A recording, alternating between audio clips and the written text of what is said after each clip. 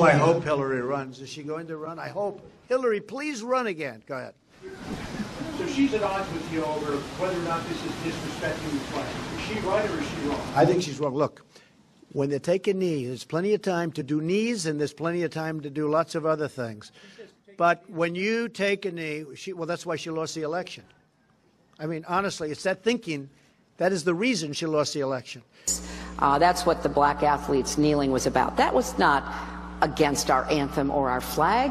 That was actually, kneeling is a reverent position.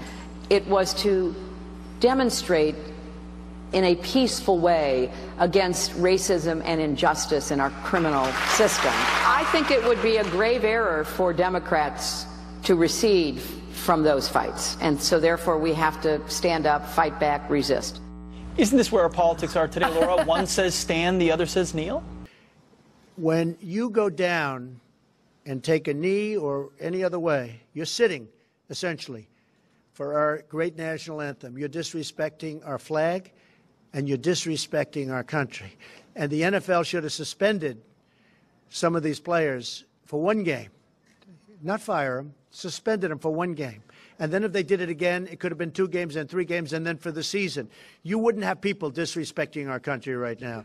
And if Hillary Clinton actually made the statement that in a form sitting down during the playing of our great national anthem is not disrespectful, then I fully understand why she didn't win. I know.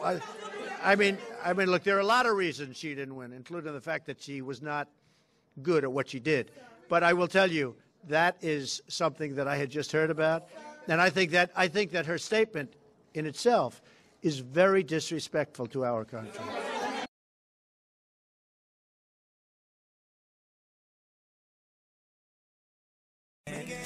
Make America great again. Make America great again, great again.